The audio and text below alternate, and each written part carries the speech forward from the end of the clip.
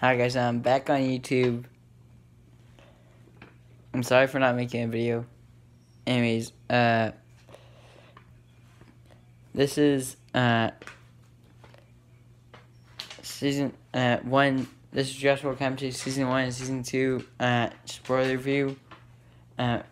Part 2 out of 16. Okay, episode 2 starts with Blue, Charlie, Delta, and Echo chasing after Darius and Kenji. The lights turn on, and Roxy throws some meat into the raptor pen. The door opens. Darius and Kenji get in trouble. Darius and Kenji have to clean up dinosaur poop.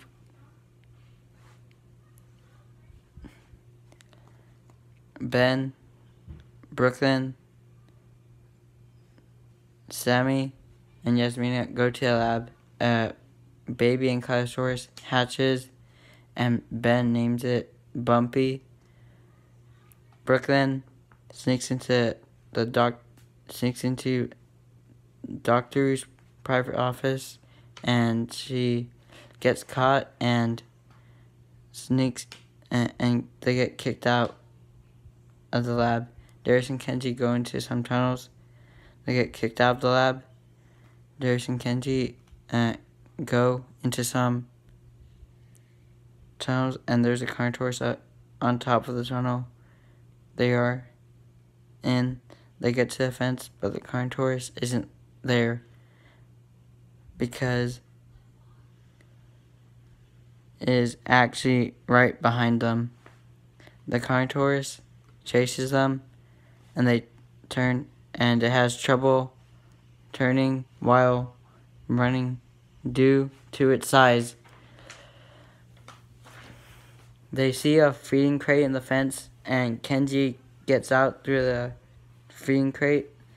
Darius tries getting out, and the feeding crate closes on him. Kenji tries opening it, and the Carnotaurus is coming after Darius. Kenji tries opening it with a stick, and it works.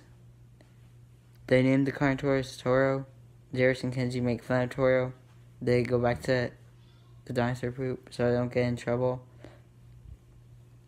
Everyone goes back to camp.